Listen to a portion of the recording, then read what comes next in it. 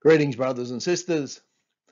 This morning we come to, or today we come to the end of our devotional series on Jeremiah. It's been a long journey, over 2 months worth of looking at Jeremiah 5 days a week. And I've entitled this last devotion, Jehoiachin ate at the king's table.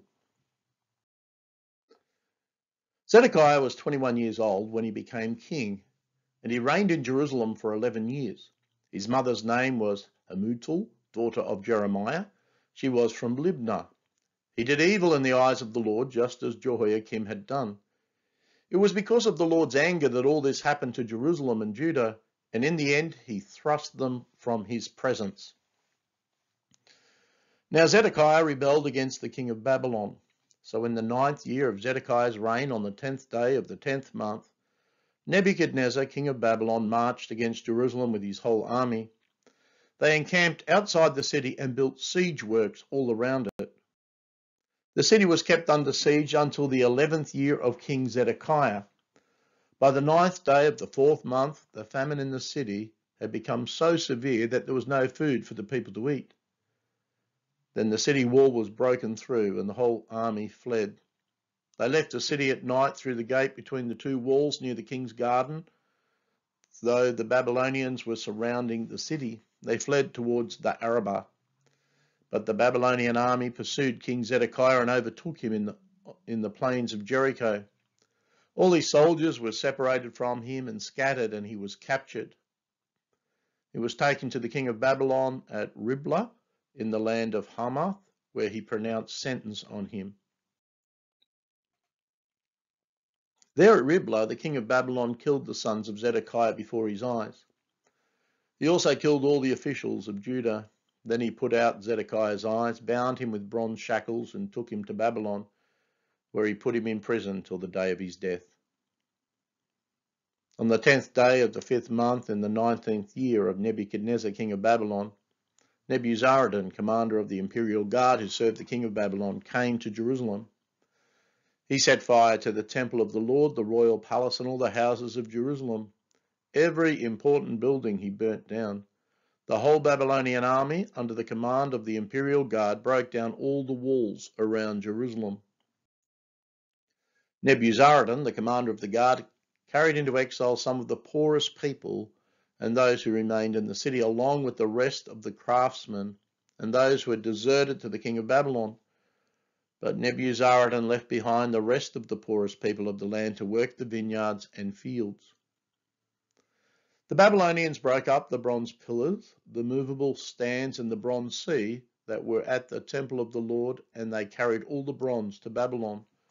They also took away the pots, shovels, wick trimmers, sprinkling bowls, dishes, and all the bronze articles used in the temple service. The commander of the imperial guard took away the basins, censers, sprinkling bowls, pots, lampstands, dishes, and bowls used for drink offerings, all that were made of pure gold or silver. The bronze from the 2 pillars, the sea, and the 12 bronze bulls under it, and the movable stands which King Solomon had made for the temple of the Lord were more than could be weighed. Each pillar was 18 cubits high and 12 cubits in circumference.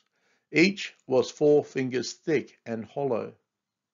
The bronze capital on the top of one pillar was 5 cubits high and was decorated with a network and pomegranates of bronze all around.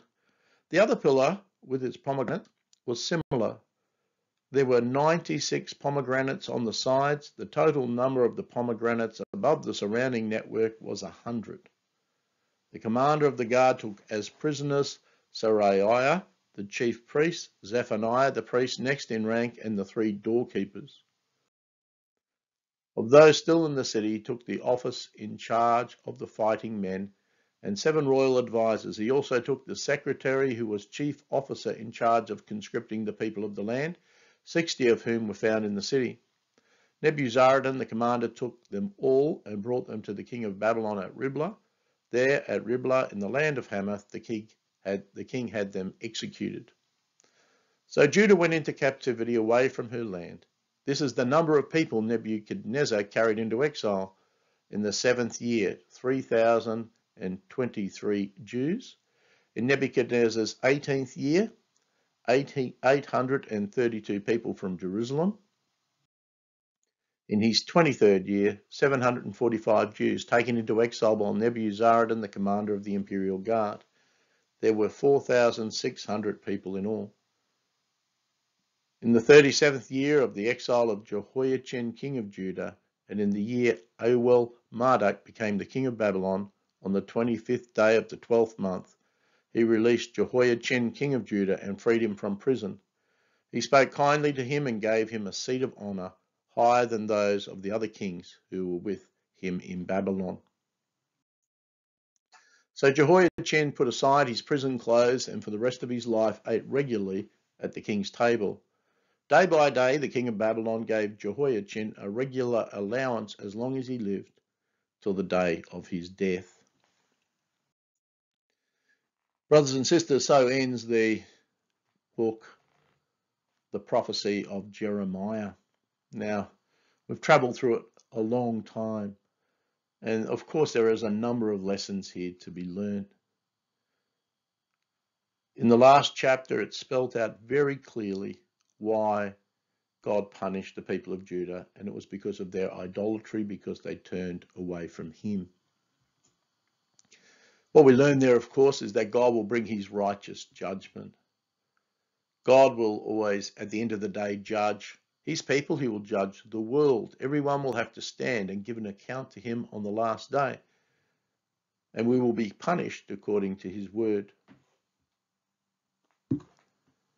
Philip Ryken wrote this: "It proves that God says what he means and does what he says." I think we always need to realise that every time we think about the Bible. God's word will come to pass. At times, of course, we might doubt that. We live in an age where so many people are turning away from God, and we think perhaps God won't fulfill his word. But God always fulfills his word, because one of his characteristics, his attributes, is his justice. God is a just judge. We also have to take note, don't we, even in our own day, that the wages of sin is death. God will punish his people. Jesus speaks about the last days as well. And when we think of Babylon, we think of the last days. Spiritual advantage. The second thing I wanted to mention was that spiritual advantage is no guarantee that one will escape judgment. For the people of Israel, for the people of Judah, they had the temple, they had all the priests, they had the law, they had it all, and yet they still turned away from God. And so we shouldn't think to ourselves, well, I go to church, I have a Bible. In the end, it's a relationship with God through Jesus Christ, our Lord, that's important. And we have to have that kind of relationship. It isn't about doing this or not doing that. It's about a relationship with God. And the Israelites had every spiritual advantage, and yet they were so far away from God, and God punished them. The last thing I wanted to mention was that Jehoiachin eats at the king's table. Well, Zedekiah never did. He died in prison, blind.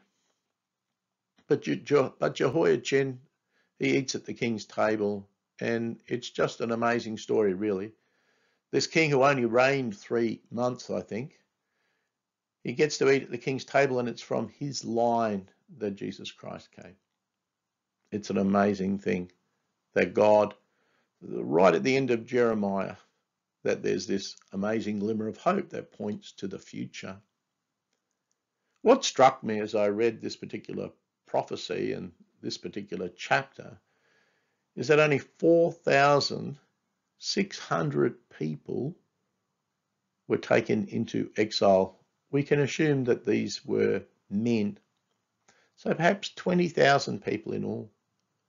Now, you have to think to yourself, well, what happened to the rest? Well, there was a few hundred left that ended up fleeing to Egypt.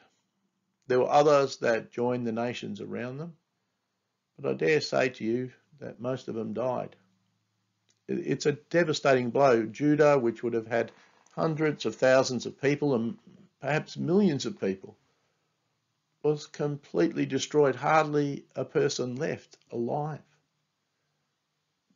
When you pick up the Old Testament book of Ezra, we read how many people returned from the exile. So we have 4,600 going into exile, and we have 46,000 people returning from the exile with Ezra, and we know that on a number of other occasions more followed.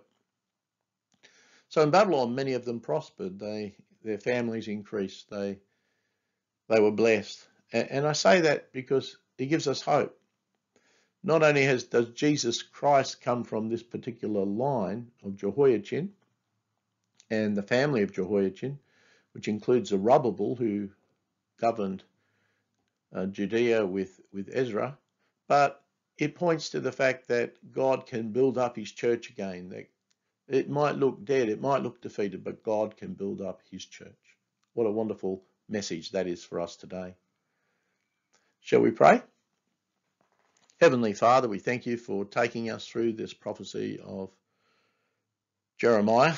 It's been a long journey, going through all these chapters, reading them aloud, thinking about them, and we do pray, Lord, that you'd bless us. We thank you for the privilege of being your people in the world. We pray that our relationship with you would be based on something personal, a faith, a confidence in Jesus Christ as our Lord and Saviour. We thank you, Lord, that you rule the world, you rule the nations for the sake of your church, and that you grow the church, and it encompasses the globe to this very day. In Jesus' name, amen.